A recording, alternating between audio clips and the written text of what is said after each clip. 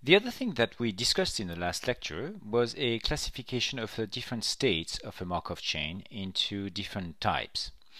A Markov chain in general has states that are recurrent, which means that from that recurrent state you can go somewhere else, and then from that somewhere else you can always come back to it.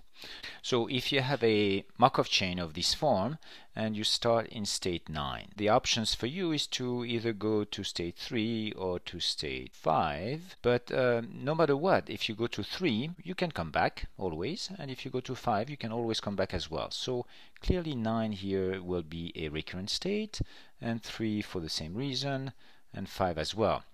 Now if you look at the state 6 or 7, it is the same thing. Starting from 6, the only way that you can go to is either stay at 6 or go to 7, and then in that case you always come back. And same thing from 7, you can either go to 6, that's it actually, and come back. So both of these are recurrent as well. So in a case a state is not recurrent, we will call it transient. So let's look at, for example, state 1.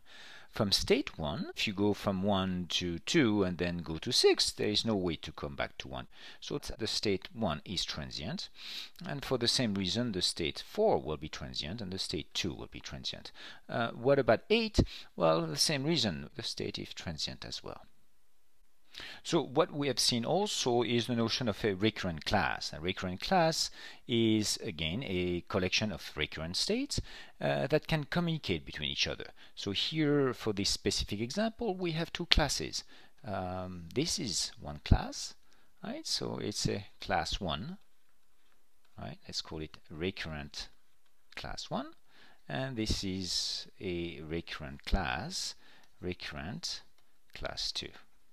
So here again we have two classes instead of one, because if you are in one of these class, there is no way that you can find a path to go to one state here, and vice versa. If you are in one of these states here, there is no path that would lead you to that recurrent class.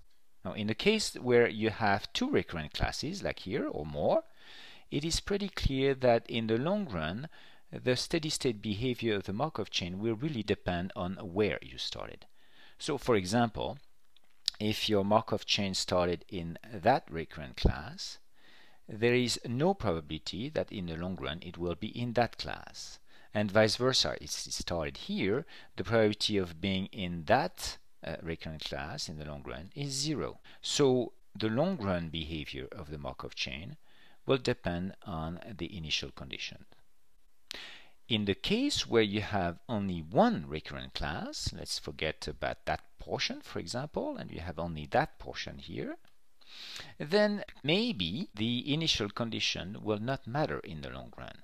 But in fact, it's not going to be always the case, depending on the recurrent class being periodic or not, as we will see in the next clip.